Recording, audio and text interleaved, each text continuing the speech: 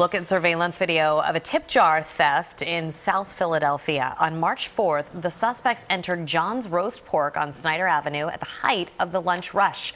One suspect grabbed the jar while the other held the door open. If you recognize the suspects, please contact police. Well, stay with us, everyone. Coming up on CBS 3 Eyewitness News, after more than 30 years, a popular Philadelphia restaurant suddenly shuts down. Also ahead, more than 300 delegates are up for grabs today as 6 more states hold their primaries.